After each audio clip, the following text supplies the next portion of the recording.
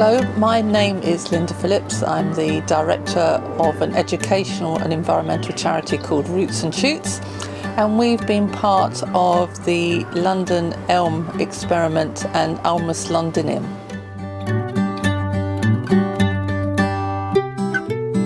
Okay, today we're going to talk about the care of the young sapling elms. That you will receive them in a pot. They would have been staked, and now you just need to prepare them ready for their autumn planting. So just a very light pruning is required and a bit of extra staking just to get them ready for this. The ideal time to prune, of course, is the winter time when the plant is dormant, but if you do it just very lightly during the summertime, that's fine as well. The reason why you should lightly prune is to enable that any lower side shoots take away the food from the main stem, developing the stem, and you really need to take these off, and for the plant focuses its strength in developing the main stem.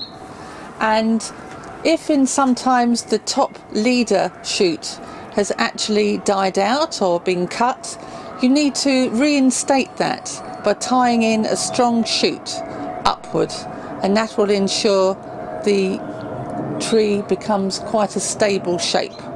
If you have received an elm which is very bushy, then you need to actually establish a leader, and you can do this by using a stake, tying it in and finding the strongest shoot, then that can in fact become the leader.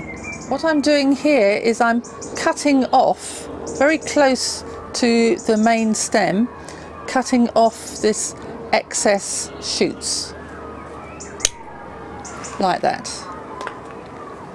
And as you can see from the top of this elm here, the very top leader has died out.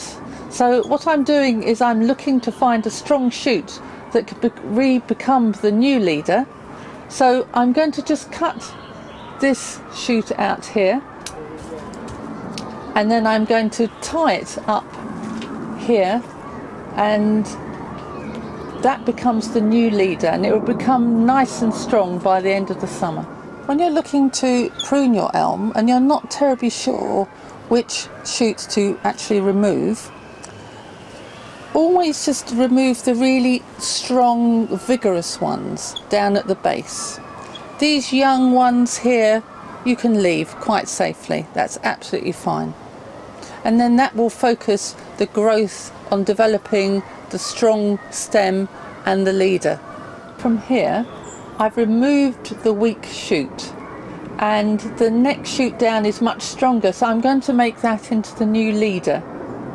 So I've attached a strong twine onto the stem behind, and I'm just going to tie this on, and that will become the new leader by the end of the summer.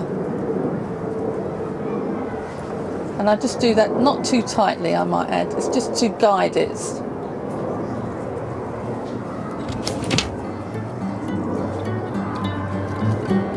There we are.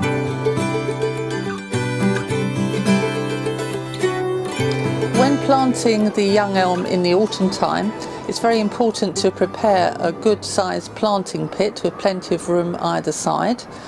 Plant it centrally with a stake preferably, and always make sure it's well firmed in, and always water it in, and then mulch with an organic mulch. And the organic mulch really does help it fight any pest and disease. I do hope you found my helpful hints useful, and you will look after your elm for future generations.